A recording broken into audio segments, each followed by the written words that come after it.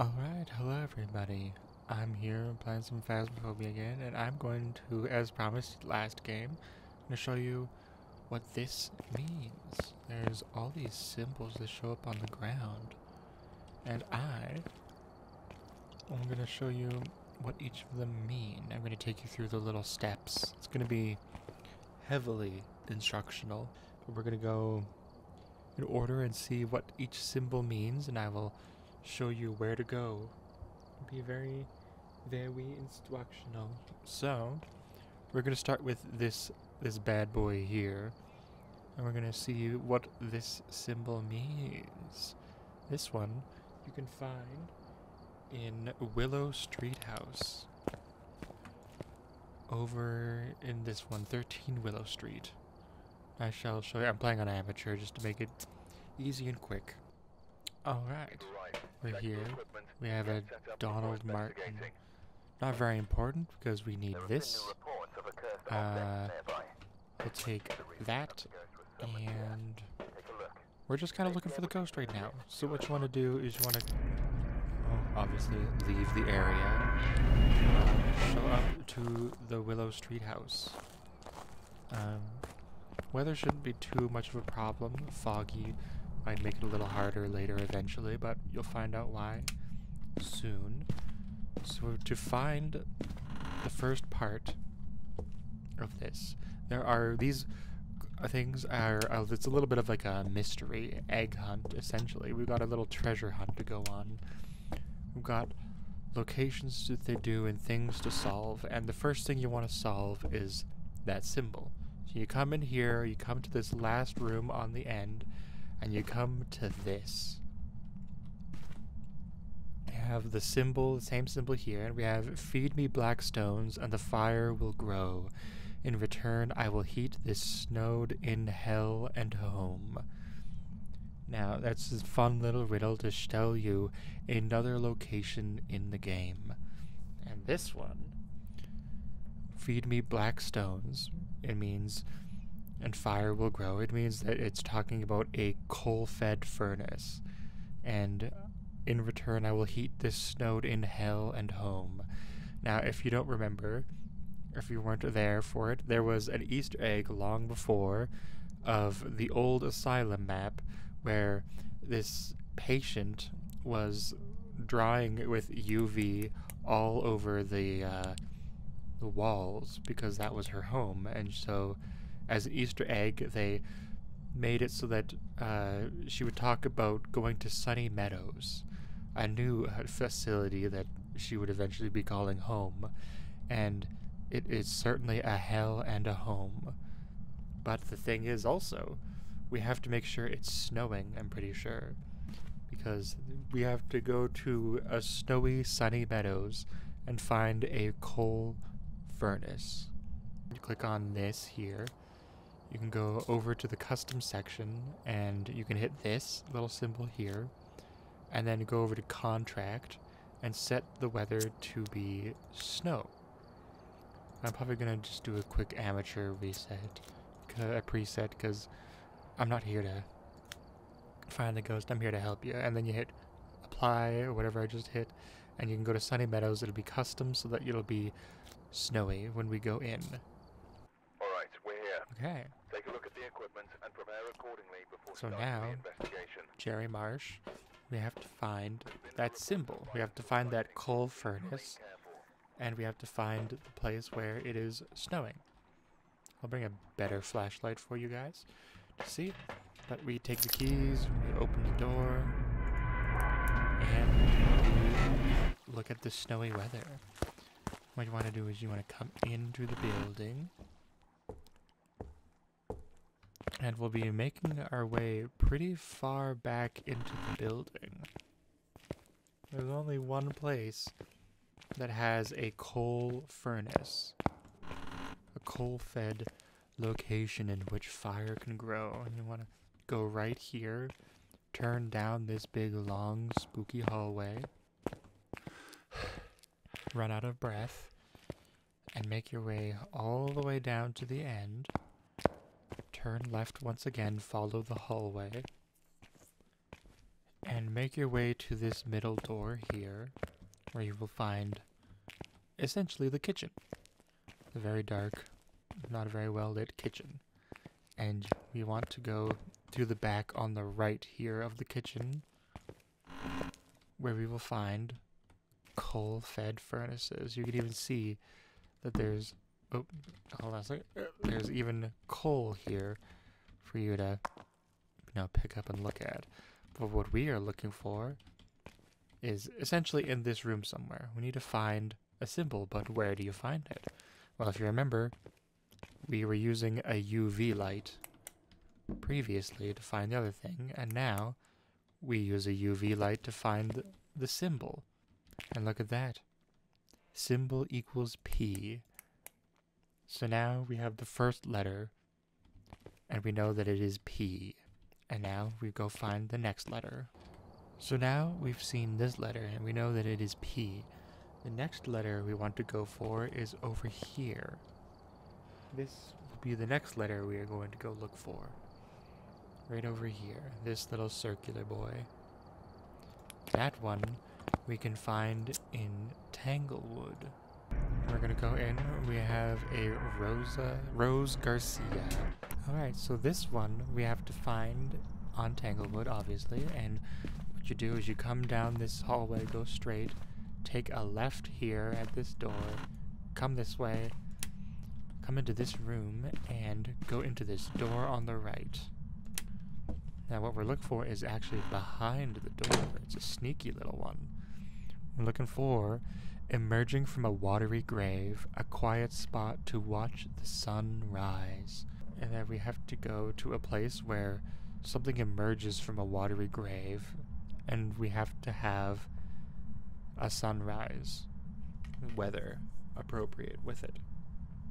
So here, what it's talking about is yet another little Easter egg that is found on one of the campsite maps. And I'll take you there and show you. So what you want to do again is change the weather to be sunrise. I think maybe it's over here. Nope, over this way. Whoops. There you go. It had to be sunrise weather. And you want to go to the Maple Lodge campsite. It is a larger map. It is very pretty. It recently got a remake, a little facelift. I have a Christopher Myers. Yeah, look at that. And so, what we have to do is, this one is a little longer, a little bit of a more of a fancy way to go through, but see, we've got a lovely sunrise going on at Maple Lodge campsite. So, I'll take you this way, why not? I'll go through the staff-only door on the right here, go through, walk around, and through the little, lovely little wooded off area, a little fenced-in area, I guess. Go through this door, and go straight. And we will turn here, and once again, go straight. It's pretty straightforward, you know. And we want to make our way to this little dock here. Oops. It's a lovely little place. And here we can see the beautiful sunrise, the silhouette of a lighthouse. We've got a lovely canoe here, and we have this little Easter egg. I guess I should have looked before, but it rises out of the water. And when you're looking around here, you want to use your little thing, and bam! We have the letter O. So far we have P-O, and we have a little funky little Jason mask, a little nod to the Friday the 13th. Oh, alright, so now we found P, and we found O, and now we want to find this one. Up here, this weird cross-looking one. And that one, we have to go to the lovely Edgefield. Okay, we have a William Moore. This one's pretty quick. You want to leave the little van, walk outside, do pretty much a full U-turn, and walk towards this little roads. There's a little roadblock here. Yeah, that's a little bright, but I'll try to angle it so you can see it there. That should be good. Down the stairs to a chair that rocks, I support the house above. Now this one refers to a chair that rocks, which, you know, should mean a rocking chair. Those are pretty common things. And I support the house above, so we're looking for some kind of support in a house, and that's downstairs, and that has a rocking chair. And that one refers to Tanglewood. There is a rocking chair in the basement of Tanglewood. It's a fun little rocking chair. You can sometimes get the ghosty goo to rock that shit. Now this one doesn't require a weather, so you can just, I don't know, leave the weather to be what it was and let it randomize. Here. We have a Take a look at Ted the equipment Harris. and prepare accordingly before starting the investigation.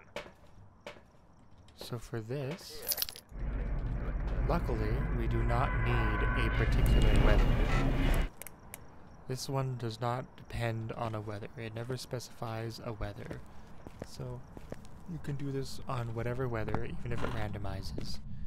And you should be good. So for this, we go through here, go to the right, and go down the door on the left into the basement. And what we're looking for, if you recall, is a chair that rocks. And we're looking for something that supports the house above. Which, if you look around, there are all of these beams, these support beams. Now, turn off my lights, and I go to the UV. We turn it around, we look around, and what's this? A rocking chair and the support beam, and we have the letter I. So now we've got P-O-I. So now we have P-O-I, and now we're looking for this guy, this funky little curly hand dude. That we find on Bleasdale. We go over to here, go on to Bleasdale farm map, and we jump in. We have a Betty Dexter. Prepare accordingly before starting the investigation. So here,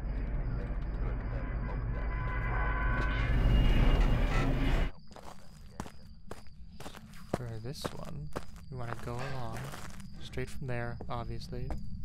Hop into the house, go up the stairs on the right here,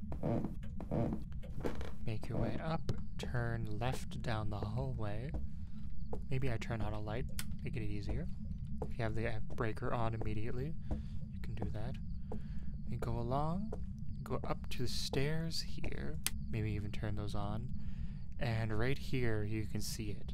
It's a very tricky one. A lot of people ended up having trouble with this. Oh, we have a ghost right there. I'm gonna...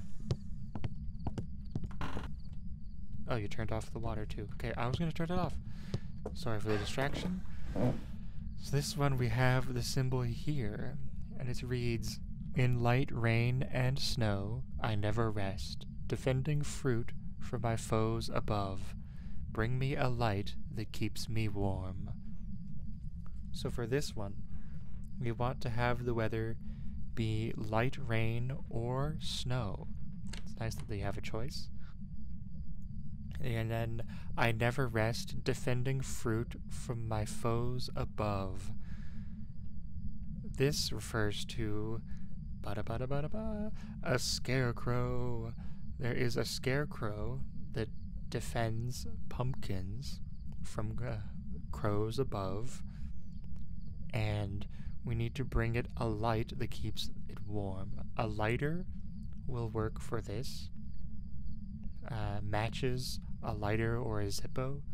There's different tiers, and I think all three of them should be working. And we have to go to the other farmhouse, actually. It is located on the other farmhouse, and I'll show you where that is. So once again, you want to come over to here and select snow or light rain. I think we'll do snow just because it's fun, and I like the snow.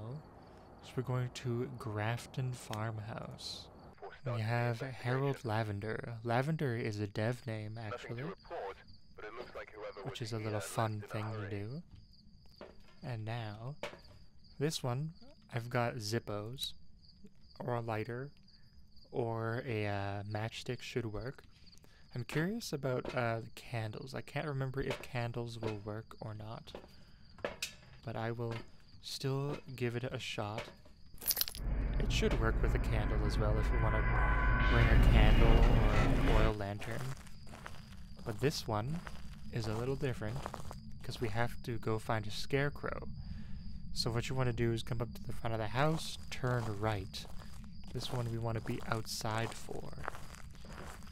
And it's a little dark, but we want to come around to the side of the house, turn down, turn left, go down the right side, turn left to go right, you know. Walk all the way to the back and you will find pumpkins. And even this funky little guy. Look how cute. And now we also find a scarecrow. Now if you recall, all of the symbols have been via a UV light. But as you can see, it does not work because we have to use a lighter or something to keep him warm. So I'm going to light the candle, and bam, the light of the candle shows the symbol. We have the letter N. It even works with a lighter or matches. Candle seems to work a lot better. They have a wider range of light. So if you can bring a candle, candelabra, or a gaslight torch, lantern thingy, probably be a little more helpful to read, but here you go. So now we have P-O-I-N,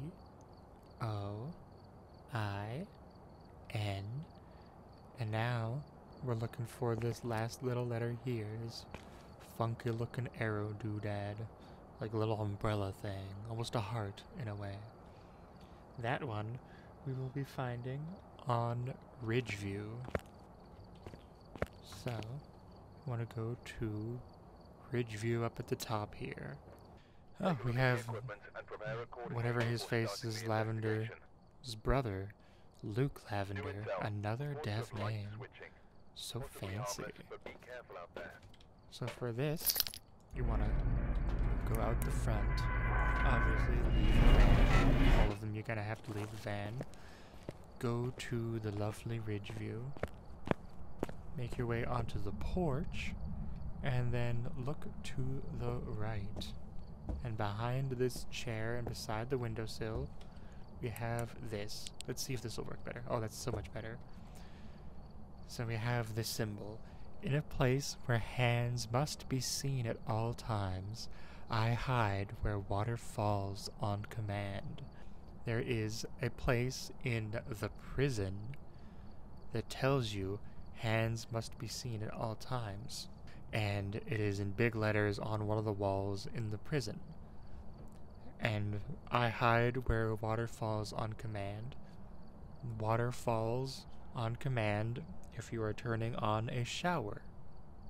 So what we have to do is go to a place where hands must be seen at all times in prison and go to a shower. Again, this is not a weather dependent one, but we go to the prison over here. And we ready up and hop right the hell in. Okay, we have Cora Cray. Interesting. Looks like this is going to be a tough one. We've had reports of violence, and it looks like they left in a hurry. What you want to do is you want to head out the front. Go to the left, obviously. Enter the building. The ominous, ominous prison. You want to go through the metal detector, make sure you're not bringing any metal items, you know. Go forward, up to these doors here. Go through, turn right, and go up to this door here. Open it, and keep going straight to this door here. Now there are 2 showers in this map, and we're looking for these ones here. Because as you can see here, keep hands in plain view at all times. This was a little fun detail that I remembered the first time I tried to find these things. And, if you look, we have a ton of showers.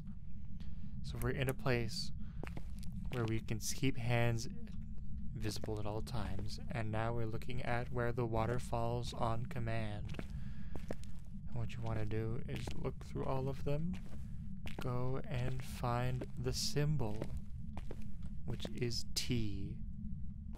So now, with all that knowledge, this P-O-I-N-T,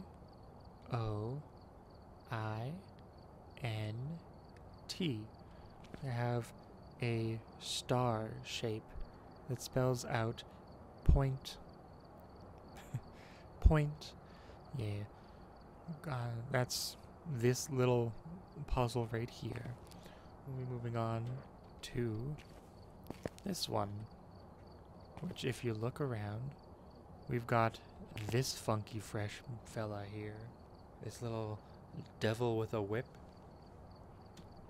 And this one we can find on Camp Woodwind. Over here in this little ass corner. Nellie Bailey. Cool. Anyways, continuing. Camp Woodwind. You want to go in.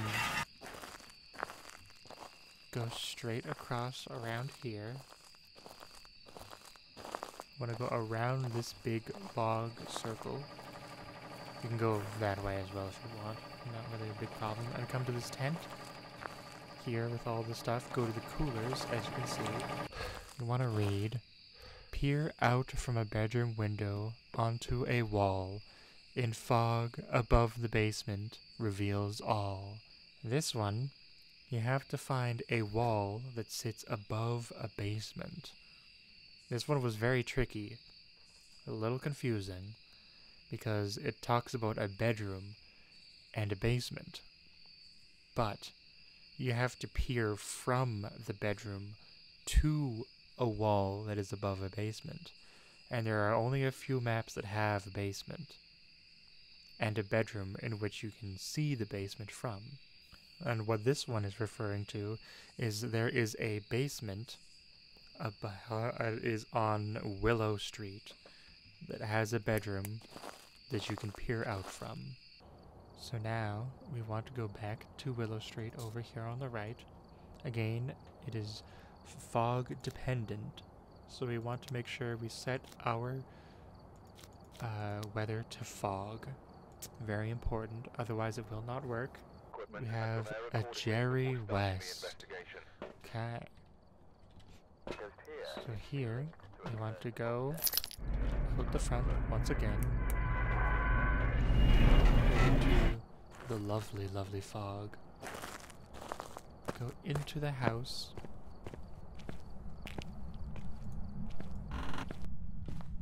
Turn on some lights as we go along. So here, we have a garage over here. There is walls, as you can see, around it, obviously. And over here, there is a basement. Which, the basement is right below the garage here. And if you think about it, there is a bedroom right here with a window that looks towards the basement and has a wall because of the garage. This one, I believe we can try to climb up this. There we go. You climb up onto the bed here in this bedroom. There is a wall above the basement, if you remember. And we shine our UV light through. And we get our little symbol on the wall. You're a little guy. Little demon guy whipping the letter H. So now that we have found the letter H, we want to find this one here, this little eyeball, little maybe crying eyeball, little drippy ass boy. And this will be on prison. So now we have to head back to prison. Check We the have equipment. Get Joseph set up before Petit. investigating. This one, Got the very intel. simple, Looks like very this is easy, going to quick be a and tough one. We've had easy. violence, and it looks like What we want to do is walk out of the thing, the van, turn right, do a little U-turn over to here. This one, very sneakily, is right on the outside of the van. You would think it would be on the inside, but alas, it is hiding in plain sight in the outside of the van. So, exit the building where learning occurs to find the start of a maze outside. So this one refers to going to a place where learning occurs, and, as luck would have it, there is a school map. And it looks like you are meant to go outside. Go to a maze outside.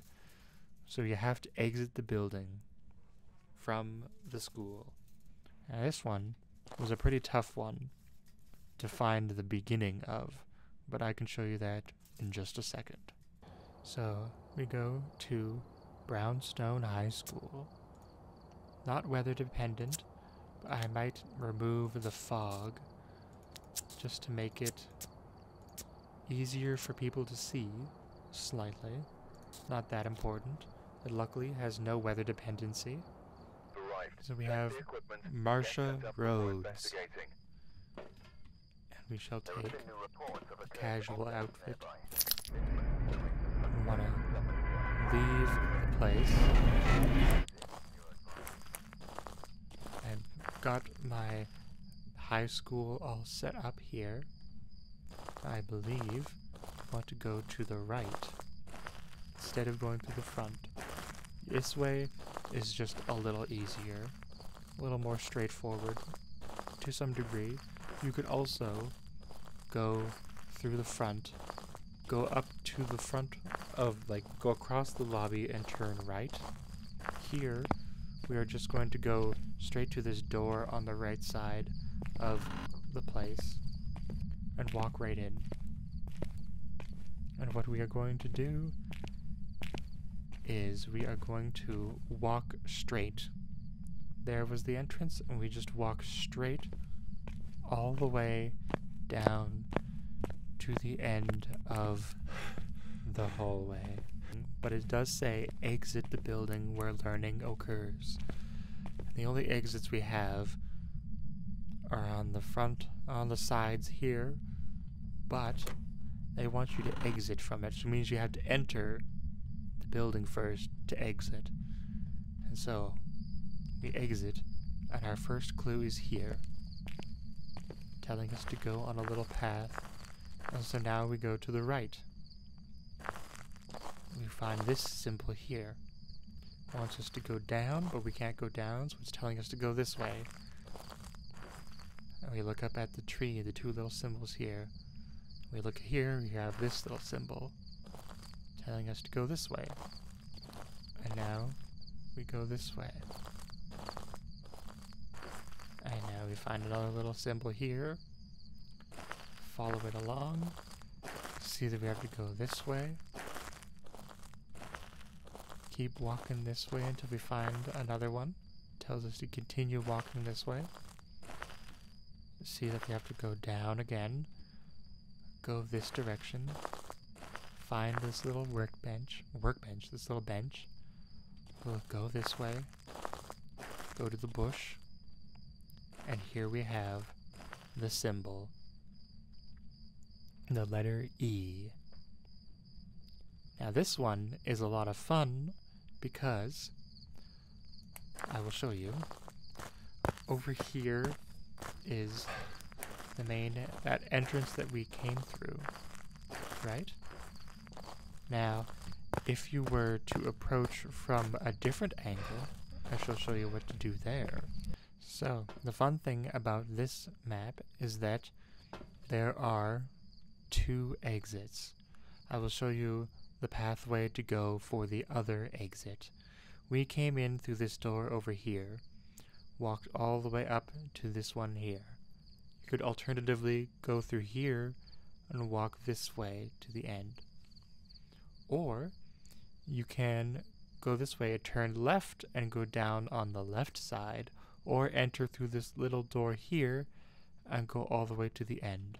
I will show you this now as well. Maybe it's not the most useful.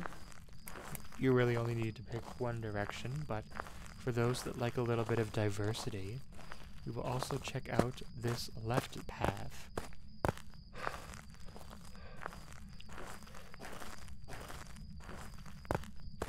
And here we go. I will shorten this one a little bit just to make it easier. It is pretty straightforward, literally. Just walk from this door all the way down to the end. Keep going straight. And then at the end here, you find another exit in which you can go through and activate your UV and find another arrow on the left side telling you to go this way, look here, look there, look down, move this direction, find another arrow to keep going, another arrow to keep going,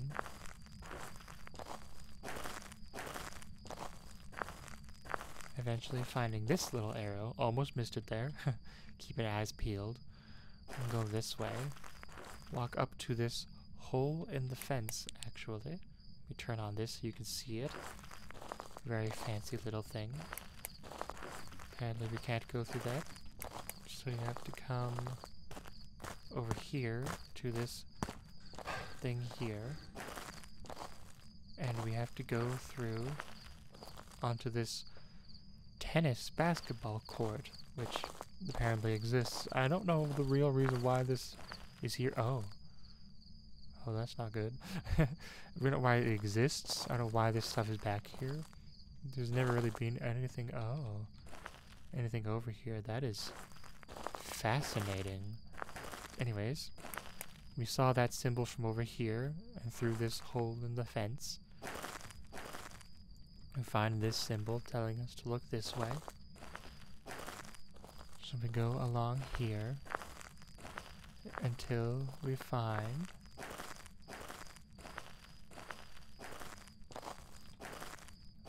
here we go. Until we find this one. It's a little off to the side from where we were, telling us to go back over here. Keep going through, and once again, exit from where you came in. Go to find this little symbol on the ground, and there we go. An alternative route to finding this one, depending on which path you take. Because I told you the path, that the left side path or the right side, depending on which direction you're looking at it from, you probably end up taking that one. But this one's very fun because it tells you to go all kinds of directions and makes you work a little longer for it. Yes, we have the letter E. So now that we have the letter E, we can find out that we've already found these symbols. This square word here, we already have all of these symbols found. We have H. We've already found O. We've already found P. And now we just found E, which spells out hope. Point hope. It is a fun little Easter egg that appeared. And so we have a Helen Shellen. But as I was going to say, we have this right here on the board. Strange affair in a lighthouse. 3 keepers disappear. It's a very interesting piece of information, as when we go to check out this map, if you recall, it is Maple Lodge Campsite. We are here in the big Maple Lodge Campsite. If you remember from earlier, I was telling you about an Easter egg of Friday the 13th, the Jason mask, and if you recall, we have a Jason mask that rises up out of here, one little Easter egg, and we also have a visible lighthouse. Now this lighthouse has been in this game for quite some time, and InSim himself was saying that it would be very cool if we had a lighthouse map because we could see it. It was such a very visible thing. Just a little detail, a little artistic piece of the background, but it was always something so interesting, and it is so well lit by the moon here. Now, if we head back, because this map got a revamp, they have doubled down further upon this Easter egg, upon this little mystery that we have going on. And if you come back to the beginning of the map, you will find that there is, when you enter the map, there is a giant lodge. The reception area.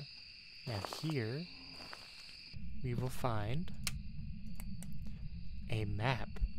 So here we have the Maple Lodge campsite, and now we can see the lighthouse in the distance, and here we have extra confirmation that Point Hope is in fact a lighthouse. And there we have it, the little Easter egg of the runic symbols on the ground, the strange UV symbols that we can only see via that. Point Hope Lighthouse. It supposedly and will be a new map that is coming to the game eventually. When they get it done, they want to make sure it's all nice and pretty and well thought out. And it is very, very exciting. So I hope you guys enjoyed the video. Hopefully it was easy to follow, but I hope you had fun. I'll catch you next time. We'll do some actual more gaming next time. Have a good day and night and whatever else there is. Bye!